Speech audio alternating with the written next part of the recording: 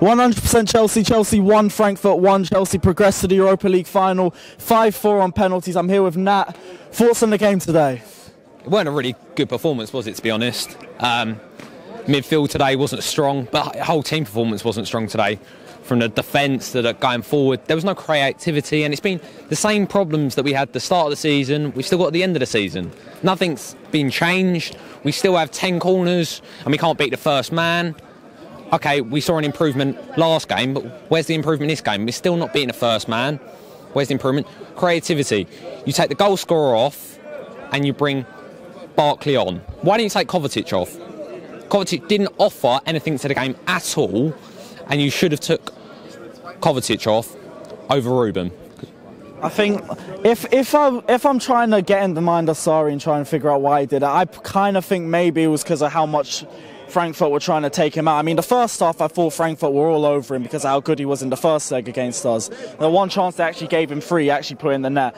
I think maybe he was being taken off to protect him because of how much Frankfurt were going out for him, but that's just me nitpicking. I still think Loftus-Cheek should have stayed anyway. Yeah, but I think there's only, 2 games left. Even if we may not have reached the final this evening because of that, but at the end of the day, the midfield, as soon as we've taken Kante out, and now you take Ruben out, the midfield doesn't look strong. Another person today, Eden Hazard, was nowhere to be seen all game. When he did get the ball, he wasn't producing what he should do. This is Europa League. Next season, when we play in the Champions League, if he plays like that, we won't win games. And at the moment, the reason we're scoring is through that. And also, our Europa League top scorer, Giroud, he didn't offer anything to, as his man said.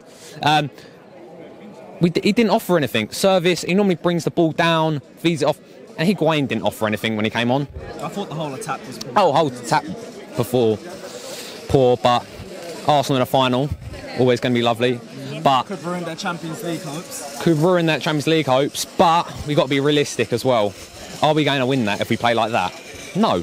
No, I mean, it just says, for me, I don't want to look in the final in a negative way, but I feel like it has shades of 2017, like when he'd done well in the league, so our minds focused off the last game, and Arsenal dominated us in the cup final.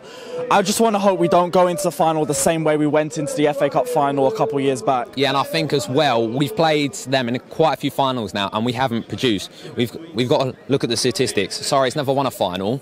We've been to a final this season and already lost.